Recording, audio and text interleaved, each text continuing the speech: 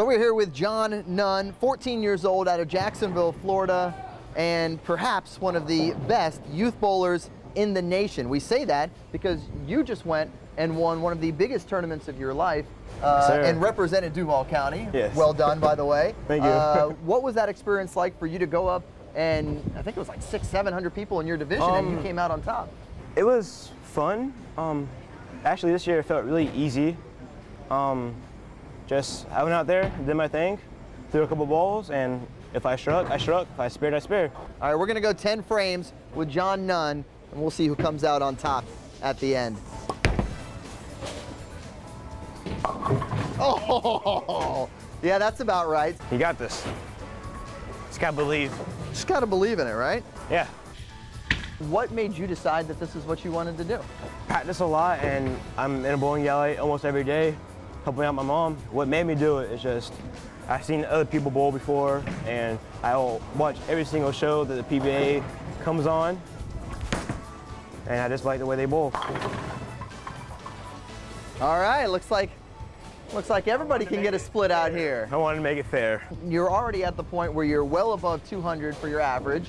You've got double-digit 300 games. Yes. How did this all happen so quickly? I mean, 6 years doesn't seem like a lot of time. A lot of practice. A lot of practice. A lot of practice. A lot of hard work, a lot of hours, a lot of bowling games, a lot of coaching, and yeah, just finally did it. Looked like a TV shot. Yep, that looked good. What makes you a good bowler? My spare shooting. Yeah. My spare shooting and shot making. It's a good shot. Just gotta move a half board to the right.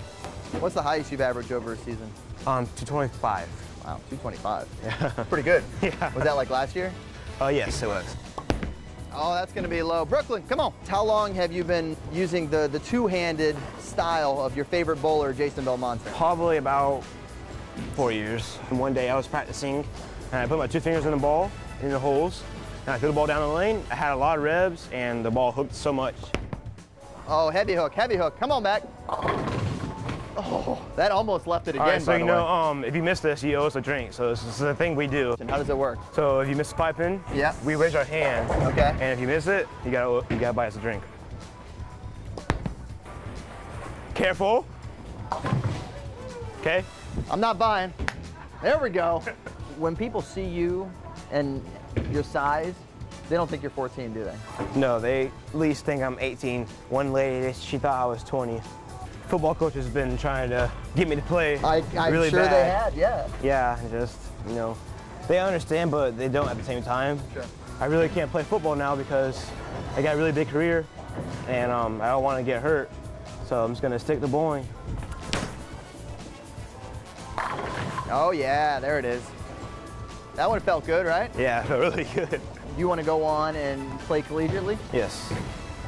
Webber or Wichita State's one of my two favorite colleges in the world. Okay. I like the sounds of Webber. Sounds good to me. Roll it. Ah, there we go. Tell me about the watch party the other night. What was that like? Oh, that was fun. They had a good turnout. The food was really good. Watching myself bowl on TV, that was kind of different. Woo!